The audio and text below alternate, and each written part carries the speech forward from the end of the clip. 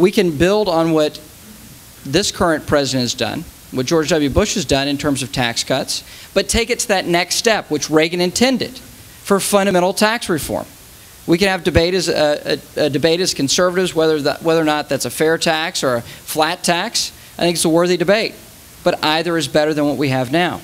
We can look at entitlement reform, market-based reforms for Social Security, Medicare, and Medicaid. We can look at education reform. Rather than Ted Kennedy-style No Child Left Behind, let's block grant that money to the states. We have to take what Reagan left us and apply that principle to a wider array of issues.